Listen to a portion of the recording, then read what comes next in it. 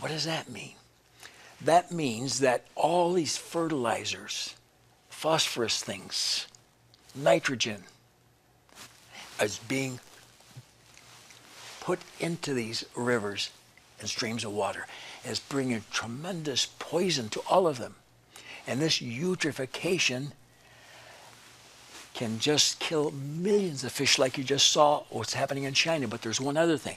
The fishermen have these heavy nets, much of them with iron in it.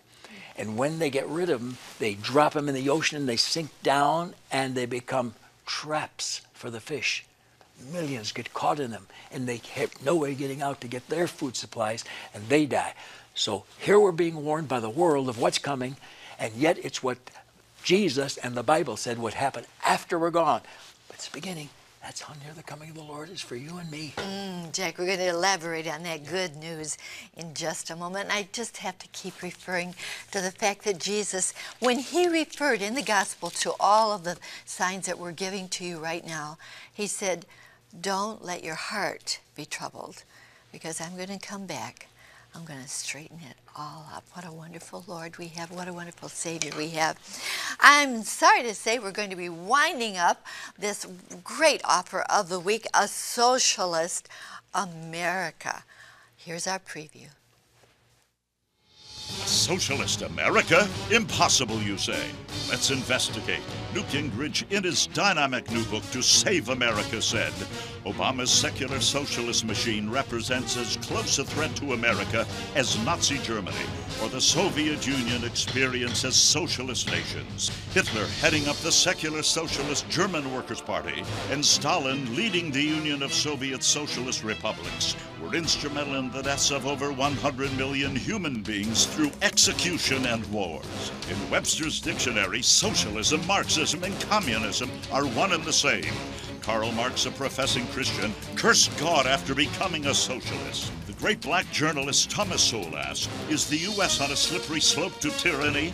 Then answered it by saying, in our times, American democracy is being dismantled piece by piece before our very eyes by the current administration in Washington, and few people seem to be concerned.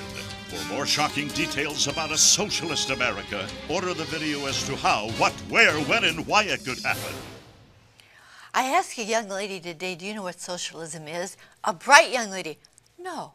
This will help you to understand where our country is going. And we're winding this up the last 10 days, Jack. I'll tell you, this is the most important video I have made to date because America is in trouble and you need to get this. People are giving it to their unsaved loved ones, and for the first time they're listening to what they're saying because this speaks to their hearts, and many are finding Christ. Please get it. And where is it predicted in the Bible? Are you kidding? It is predicted. And Jack gives it all to us here. Make the call. Oh, my friends, here we are already on the 11th one of the catastrophes in the book of Revelation, and that also is number 18. And when I say that also is number 18, it intensifies with that same sign as number 18. Now the sign 11 in the Bible deals with the heavens, the sun, the space, and even space wars. NASA scientists braced for solar tsunami to hit the Earth. Woo! All right, here's what they had to say. The Daily Telegraph disclosed in June that senior space agency scientists believe the Earth will be hit with unprecedented levels of magnetic energy from solar flares after the sun wakes from a deep slumber sometime in 2012, the disaster date. NASA's saying it, yes, not us. They are. Sunstorm to hit with force of, whoa, 100 million bombs? 100 million bombs? It's the new space race. Views of Earth from up there are a hot commodity down here. And Ahmadinejad, Iran hopeful about sending man into space by 2017. And Israel aims to be space superpower. Here's a concern. Wars in space, and this is the intelligence briefing that Jack puts out. so very, very frequently. Is the X-37B the start of war in space? And space war is becoming real. Military is on the verge of using laser weapons. Now that has to do with Star Wars becoming very, very real. Now that was the cover story taken from USA Today. Star Wars becoming real. War in space. Is it going to happen, Jack? Revelation 12:7, there was war in the heavens, and it's coming.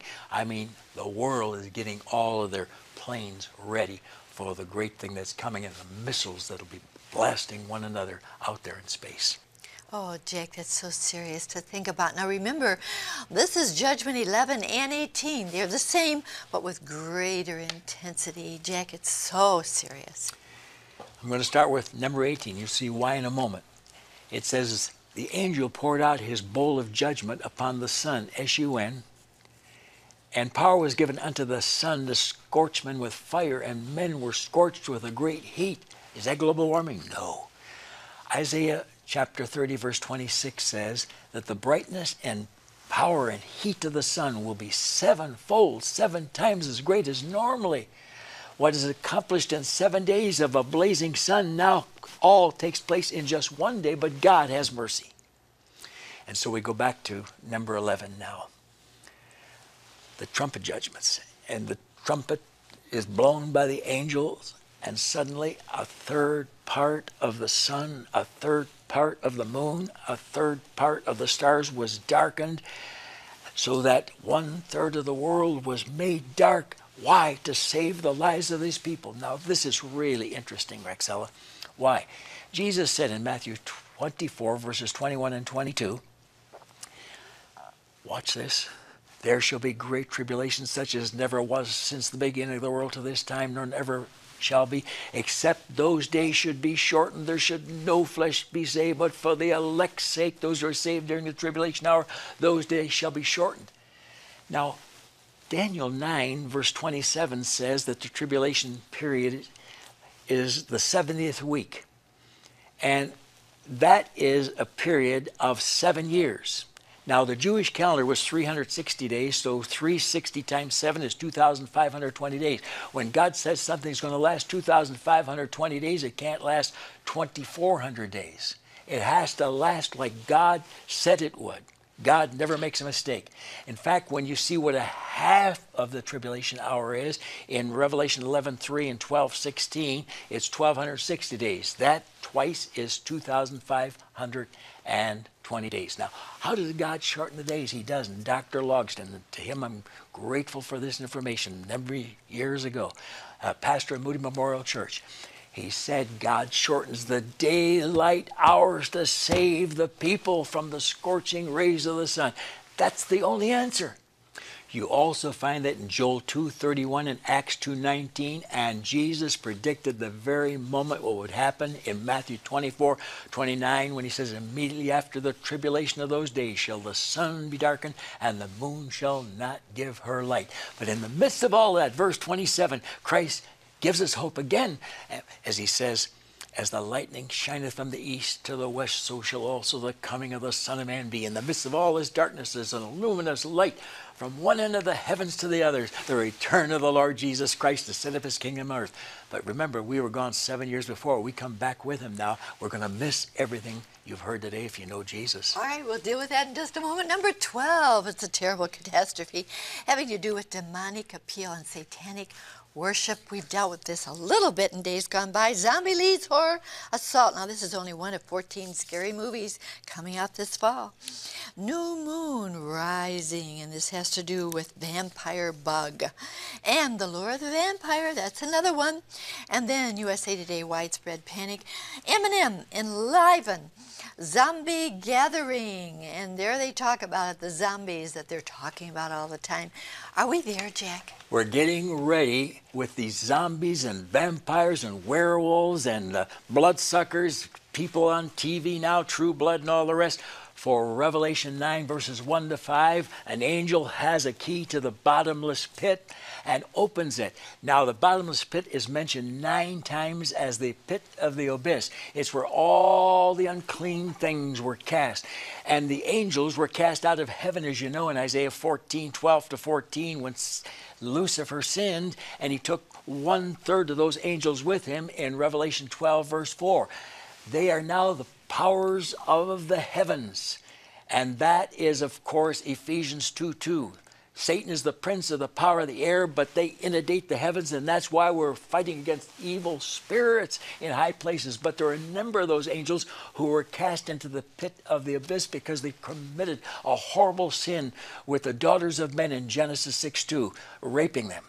Raping them? Is that hard to believe? No. These filthy, sin-laden creatures called fallen angels are there in that pit of the abyss called Tartarus in the Word of God, and that's only mentioned 1 time. And as they come out, they begin to spread all of their poison and all of their iniquity and all the debauchery and all of the lasciviousness on the human race. And that's what's going on right now when you got 15 million in America and millions more around the world living together without a marriage license.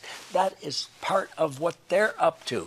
The Bible says they're going to be so accepted that the world will worship these demons, Revelation 9:20. And what's the result? 1 Timothy 4:1. The Holy Spirit speaks expressly that in the latter times some shall depart from the Christian faith, giving heed to the seducing, damnable spirits who teach doctrines of demons, and use some of the preachers today to do it. But there's more. You know, I've already said they're being worshipped by the public, these demonic spirits in Revelation 9:20, but look at the results, verse 21.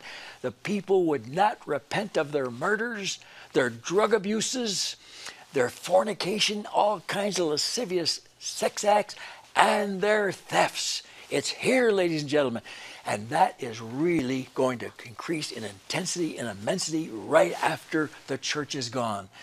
But it's already starting. Oh, Jack, you know, friends, we don't have to listen to anything except the Word of God. And when we have the Word of God, we won't want to follow what's happening in the world. We want to follow the Lord. Do you want the Lord in your life? He'll give you victory over everything. Jack, would you please pray the prayer of salvation for us? You want to escape these 21 judgments? Then pray this prayer. He's coming soon. Lord Jesus, you're the only way we can be saved. You died to keep us from these 21 tragedies. We're going home soon. Lord Jesus, I receive you today as my Savior. Come into my heart now. In your holy name I ask it. Amen. Amen. I trust you prayed that prayer with Jack. There's my address. Write to me this week. I'll send this little book up to you. First Steps in a New Direction. And now, the last 10 days, here we are. Chuck, show us how they can get this. My friend, to order your copy of A Socialist America on DVD, have your credit card ready and call toll-free 24 hours a day, 1-800-JVI 7777. To order by mail in the U.S., send your donation of $24.95 to Jack Vanapee Ministries, Box 7004, Troy, Michigan 48007. In Canada, send your donation of $24.95 to Jack Vanapee Ministries of Canada, Box 1717, Postal Station A, Windsor, Ontario, NINA 6Y1. And now back to Rex Sella. Thank you so much, Chuck. There's the address. There's the number. Call it right away. And now, friends, remember I said, rely on the Word of God. God's Word is a life preserver that keeps the soul from sinking in a sea of troubles. How good. We'll look forward to being in your home again next week. And until then, remember, God cares for you. So do we so very much. Bye-bye.